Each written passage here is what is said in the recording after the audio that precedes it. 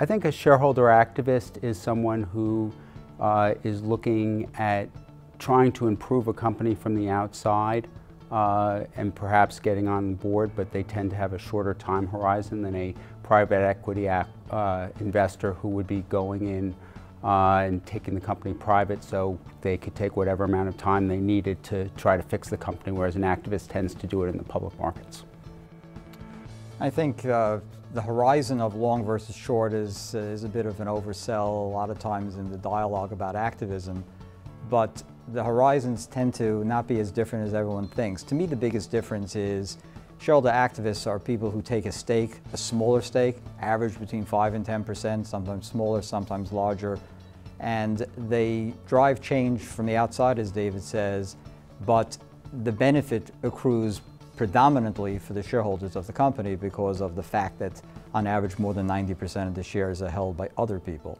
Versus the merchant bank people will tend to drive the value for themselves. They pay for it, but that's a fundamental difference between the two of them. Although from the activist side, if the activist exits the investment a lot earlier than the other shareholders, it really depends what the result is. If the result gets the stock price up in the short term and then it goes down in the longer term, I don't know that that's beneficial. The same can happen where the activists can lose their shirt, exit, stock then goes up, and you have a similar problem. So true. Of course, for merchant bankers, they may be pocketing a lot of the money for themselves, and that's what they're trying to do, which is fine. But there's two sides to every story. That's right, and they're usually willing to take risks that others aren't willing to take. Yep.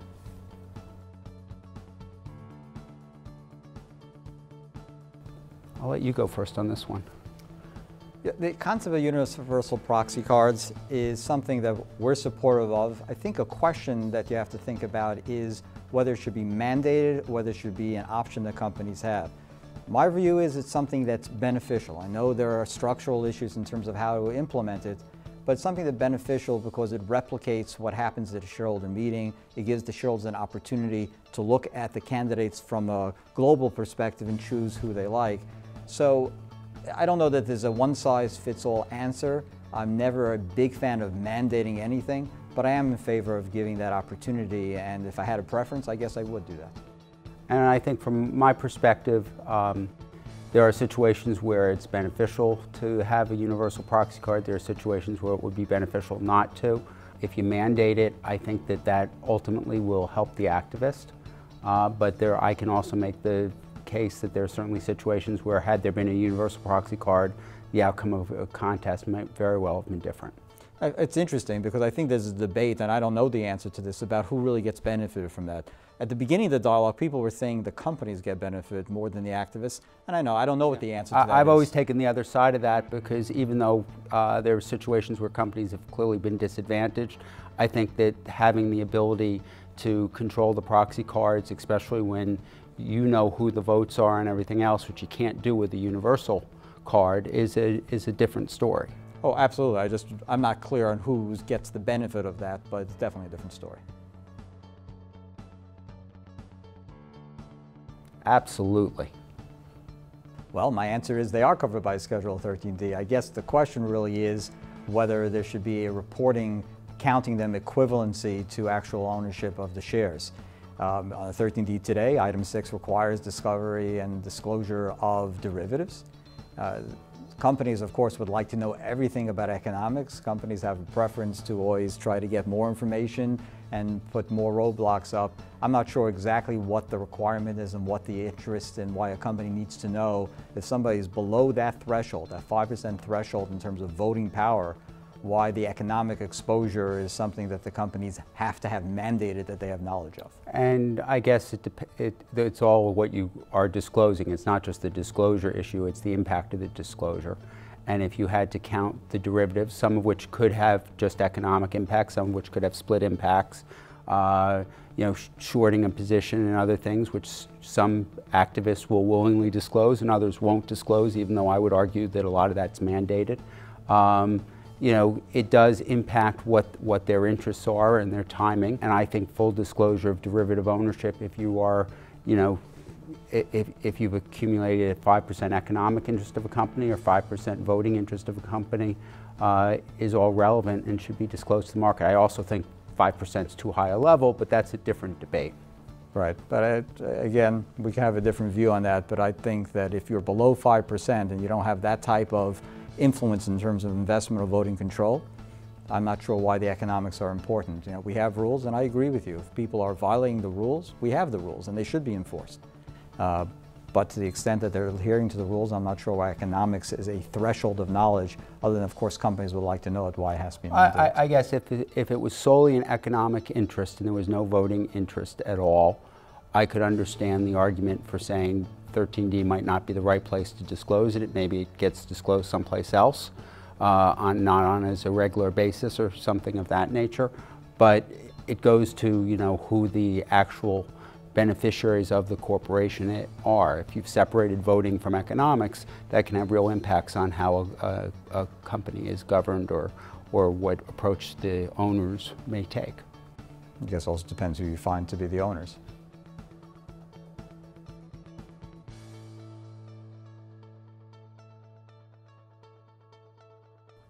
I don't think that there is a dollar threshold. I think that it should spend, you know, an amount that it feels is appropriate. In some circumstances, that number should be zero, especially because it's not just the cost of the dollars, it's the impact on the company. If a company's in a distressed situation and it's going to use limited resources to fight in that situation just to fight, I'm not sure what the benefit to the shareholders, the employees, the company itself is. But by the same token, I don't think there should be a dollar threshold. I mean, the shareholder is going to have a cost too, and they get to pick what that cost is and how much they're going to spend, and it's up to the company to do the same thing. But the board has a duty to not waste assets of the company.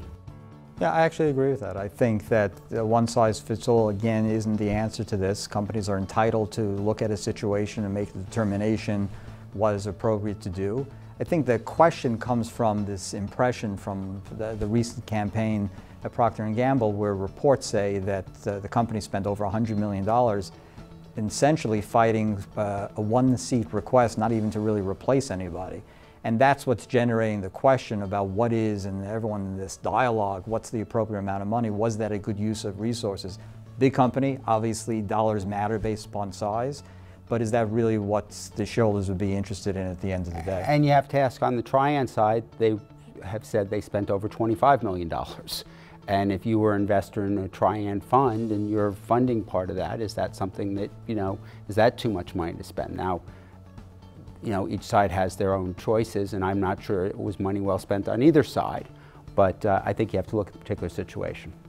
Yeah, and you know, I guess the only slight difference, although they're similar, is that in the Trian example, they have to answer to their investors very clearly. I understand companies' answers to their shareholders, but there's a more direct tie from an investment fund having the investors call up and say, excuse me, you're spending my money, and I'm not happy about that. I also think, though, that, you know, Nelson would say he was spending a lot of his own money, and therefore he was entitled to spend what he wanted to spend. Fair point.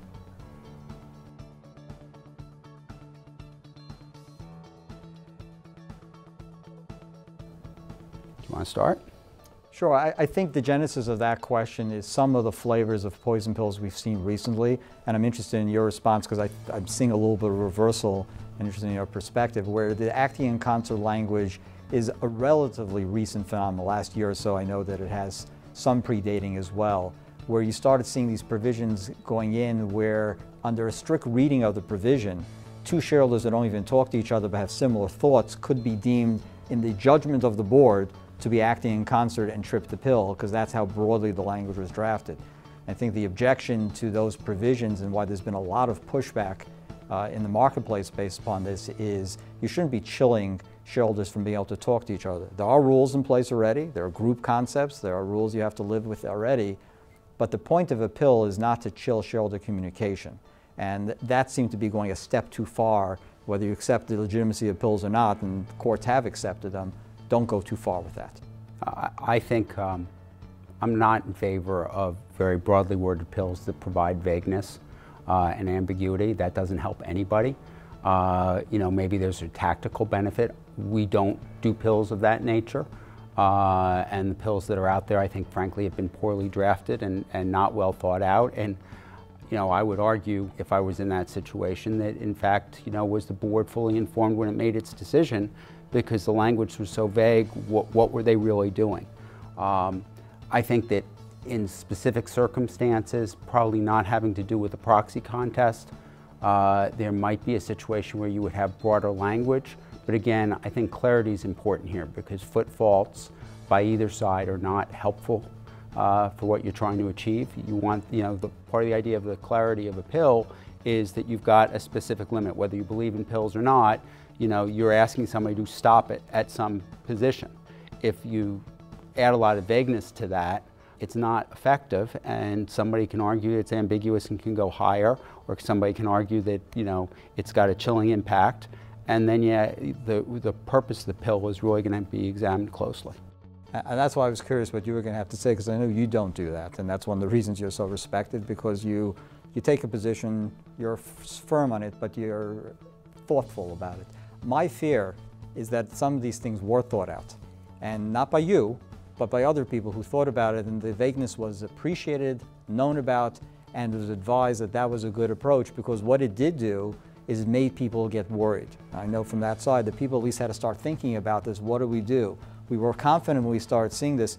If need be, we'll run to court. There's no court that's going to uphold this, but that interjected another step, another process, another cost that people didn't want to deal with. And as much as I appreciate what you said, I'm fearful that actually they thought about it. And if they did think about it, at some point, if that's the intention and the board fully understands that intention, it gets to a question of whether they breach their duty of care or not. Agreed.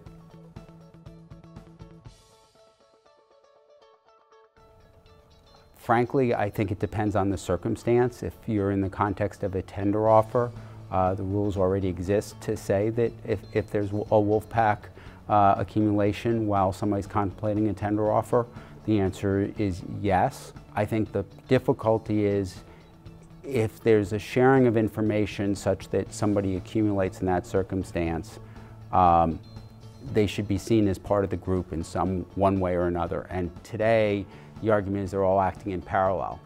In order for there to be, an inside information argument, the information would have to be shared, which to me means they're not really acting in parallel, they're somewhat acting in concert. And you can argue what that means or not, but if that's the case, I think that there should be some type of regulatory limitation on that, because the larger the group that is, formed in that situation, and I'm using group loosely, not in the 13D sense, because it doesn't necessarily pick that up, it has an impact on the stockholder base, and it can have an impact on outcome. Is insider trading necessarily the right answer? I think it sort of depends what people's goals are. If the answer is to, sell the stock immediately when the position is disclosed by the original buyer and get out at that point in time, I think perhaps that is a misuse of information. If the intent is to actually stay in and ride it up and work together with, consciously or unconsciously with the person that's made the original accumulation, I would argue that that's a different set of rules, but it's not really an insider trading issue, it's a disclosure issue, because the group is larger than what might be publicly disclosed. Yeah, I tell you one thing I find about this whole conversation about wolf packs. I think it's more of a red herring than anything else. I'm not saying it doesn't exist out there, but as much as I keep hearing about it, in my practice, I don't think I've ever seen it. Maybe I don't know of everything, I'm sure I don't. But at the same point, I don't see the people I work with calling up other people and bringing them in. To David's point, there is a group concept already in 13D. I understand that's a potentially higher threshold. If people form a group, we have rules for that already. And I think there's a lot of talk about these wolf packs and this impression that there are people jumping in, and maybe in certain parts of the market there are, and I'm just not seeing that. But I think it's a lot of noise about nothing, and we have inside information rules which exist. I don't think we have to upend them. We have 13D group issues which exist that police most of this. If there's a slight gap that I'm just not seeing, okay, but I'm not seeing really the issue. I think there's a difference in what you mean by wolf pack. For example, I think some people call it the wolf pack mentality when somebody announces a stake or makes it publicly known that they're accumulating, right, and other people pile in. And that's public information, and people may have similar investment horizons, may have different investment horizons, but the original accumulator is sharing the information publicly. People react to it. From work that we've done in situations where we've either worked with the SEC or one of the regulatory agencies like FINRA, we are aware of situations where they're in a particular building or a particular zip code or something like that, there's a group of trading that all happens at the same time. And maybe it's just coincidence, maybe it's elevator talk, maybe it's something else, but that's the more worrisome situation for us, where somebody shows up and says they've got a 5% holder, and then the proxy solicitors dig in and in fact it's more like 12 or 13 or 15%. And it just so happens they're all in one particular section of Greenwich, Connecticut. Sounds like you're hanging out with the wrong people, but I haven't really seen that. But again, having said that, there are rules that could police that. Maybe they're not perfect, maybe you think they have to be tightened. But again, my experience, I really haven't seen that enough to think that that's a real issue that justifies the level of talk we have about this. Now, Ellie and I always have a tradition, and I'm going to continue it. So this year, it's a flying pig for you. A flying pig. Well, I can't put this on back of my car like last year with the bumper stickers. That's nice. We make miracles happen. That is terrific. I have to tell you something. I was going to get you something, but I was skiing, and I was thinking, do I ski or do I get you a present? So I'll just have to make that up to you afterwards. No need. No need. Thank you very much.